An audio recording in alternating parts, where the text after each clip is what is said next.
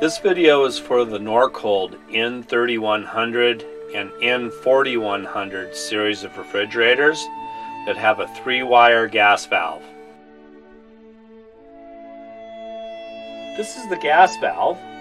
This is the line that supplies the gas to the system. And this is the solenoid of the gas valve. This is a manual on-off valve to turn off the gas if needed. This is a pressure test port right here.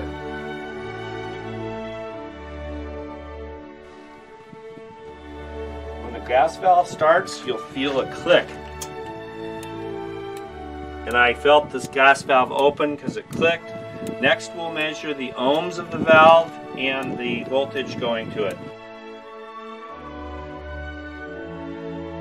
This is a schematic drawing of the gas valve and its wiring. On the right of the drawing, the wire connector is represented. Terminal 1 is the chassis ground. This is a green-yellow wire for this particular refrigerator.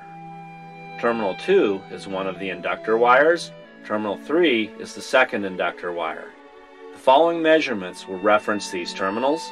On the left of the drawing is the gas valve representation. On the Norcold, when you turn on the gas, on this particular refrigerator, it has low voltage to the gas valve. The gas valve only measures 1.3 volts across the inductor, but if you go over to your ground, you're going to see that you've got 4.5 volts at one of the inductor leads with respect to ground, and that you have 3 volts at the other inductor lead. Most gas valves will run off of 12 volts, so you'll measure 12 volts across the 2 leads.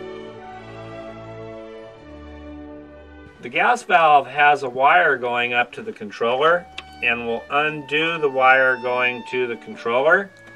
Inside the gas valve is an inductor, and there's 3 wires on this. One is a chassis ground, the other 2 are the leads going to the inductor. And to check the inductor, there's a fixed amount of resistance that the inductor has. This measures 53 ohms, which means that the inductor on this gas valve is good.